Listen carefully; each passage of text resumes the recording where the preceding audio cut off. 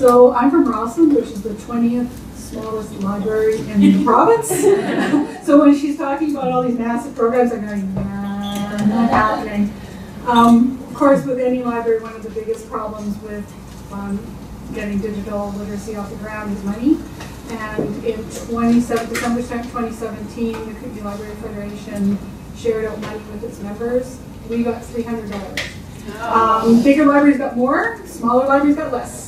And then the fun began, because first of all, I looked at our community, which is 3,700 people, and went, what do they need?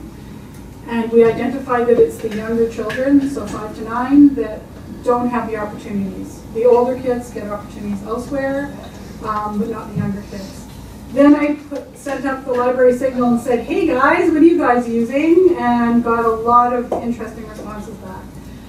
Which led to some interesting discussions. I remember asking Sarah Felcar if Spiro would get stuck under our book stacks.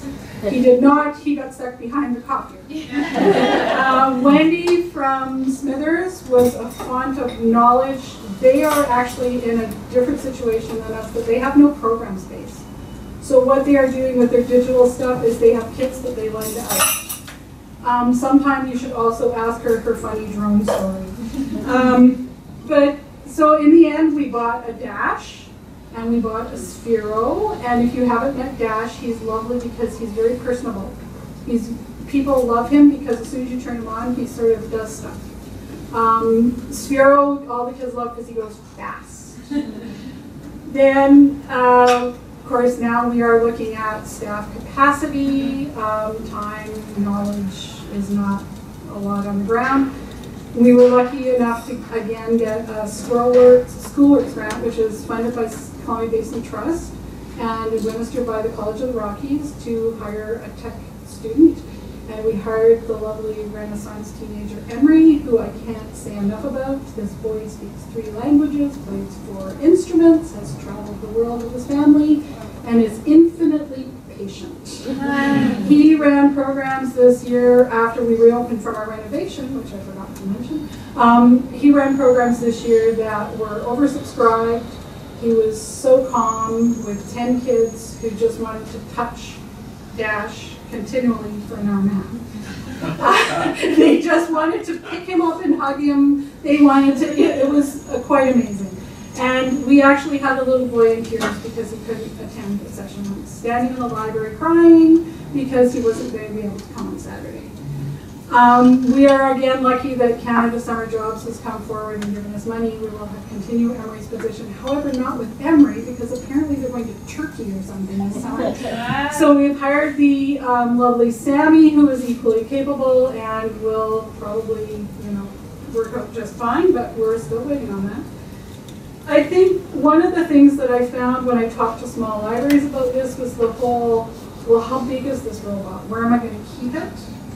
Because when you're in a small space, it's like, where do you store stuff? So we've kind of got a designated cupboard in our new office, and once it's full, it's full. We will either be offloading stuff or we won't be able to get new stuff. And the thing with the program room, we are a small library that is very, very lucky to have a multi-purpose room and a separate quiet study room with our piano. So we do have space to do this. I think in small libraries it's always doable. You can always find a grant to buy a $100 robot, but sometimes the space and the staff capacity are the issue. I'll let you know how robots go.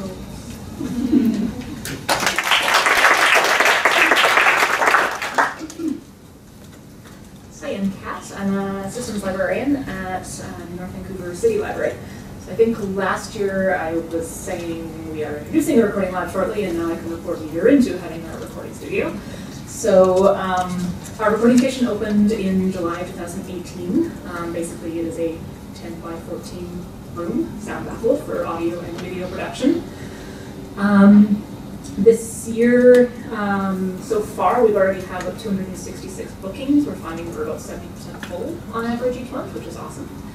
So in terms of where this came from, our creation station, this is one of the creation stations we've been introducing. The first one was the digitization station, and we were planning on doing separate audio and video one, but we ended up just kind of combining it all into one because they're all part and parcel there.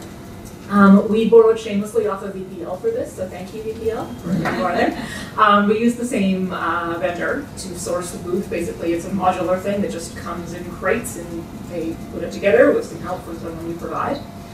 And we drywall the exterior as well to be able to do some branding and some vinyl wrap and that kind of thing. One thing I'll say about actually the install process is make sure you know your fire codes and that kind of thing really well, because we ran into a couple of issues with that, including like 3 holes drilled into the ceiling of my soundproof booth, which woke me up in a panic for many, many nights in a row. And also wheelchair compliance, because this came from the US. The criteria for that is quite different than Canada, so that caused several months of having to totally redesign the ramp going up to it and the turnaround and rails and everything, so watch for that as well. So our recording booth itself, inside of it, we've got basic and advanced audio recording software, an audio input device, like a basic mixer, headphones and speakers, MIDI controller, as well as the video production software and prop tables and stools, green screen, as well as a black and white pop-up screen as well for people. For the rest of the equipment, we store at our information desk on the 3rd floor. So people can borrow video cameras. We went for kind of a basic handy cam as well as a DSLR camera, so people have options. So there's the camera kits, there's video microphone for on the camera, tripods, video lights. For audio, we have a couple of different microphone kits, one more for sitting on the tabletop for podcaster types, and one for kind of instrument vocal kind of microphone as well. All the equipment is basically on reserve for whoever is using the booth. And it's just checked out from the desk via paper form, and we have a big trolley that they drag it back to the recording booth with. What else is true with this? So along with the recording station, we also did introduce a separate editing station PC outside the booth for that post-production work that takes way more time than the actual recording part of it. Okay, what else did I want to say? People book it online, so we basically have a system in place where they can go onto our website and check when the station is actually available and when it isn't.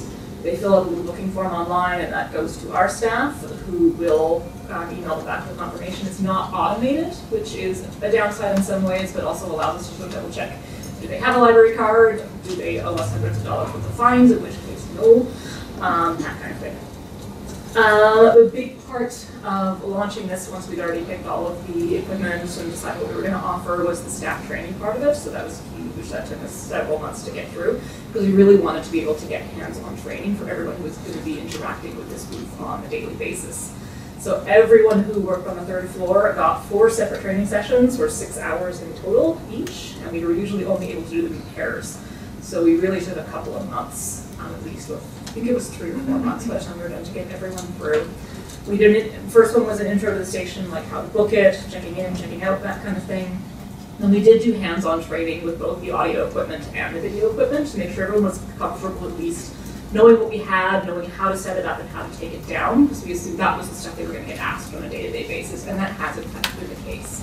We did set up kind of a backup system, so people who were on the desk could call, like someone else from the digital services team if they needed help, but we didn't really end up using that all that much. By the end of spending that much time doing the staff training, they were pretty comfortable with just the basic setup, take down kind of things, and we really only get called in when something goes completely wrong. So that's been pretty successful, I think. In terms of the usage, it has been predominantly audio. That's been the real focus. We get the podcasters coming in several times a week sometimes, if we have room, and coming in every single week to do it. But voiceovers and music are really popular too. For video, we see folks doing audition tapes, YouTube videos and blogs, a lot of product and business videos, and a lot of instructional videos as well. So, in terms of how we're evaluating it, whenever we get a first-time user, which they indicate that on the booking form, I do keep track of all of our first-time users, and I send out a survey about a month or 2 after the first time they use it to get some feedback on that. That's still kind of coming out right now, but from what I've seen so far, we're at one of the questions that we've had, about 79% of them say reported they were inspired to create something new by seeing the station and using it for the first time, which was really exciting to us. And 100% said they'd recommend it to family and friends, so that was really exciting. Future plans, we're looking more to make that a portal on our website to sort of feature people's projects that they've made in the booth. We're moving towards doing staff book reviews, by video and podcast as well, and we are now kind of starting to think about the next stage of our creation station, so introducing some graphics editing stations and video publishing. So, yeah, that's the very talking fast version, sorry. Any questions about that?